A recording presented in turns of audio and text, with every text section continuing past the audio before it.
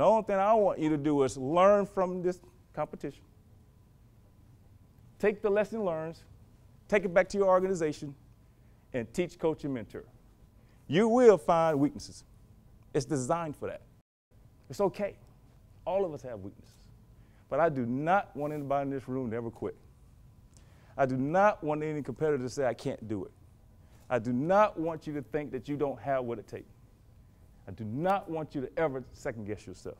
I want you to push through, give 110% on every task that's asked. Take your time, think it through, critical thinking, and execute.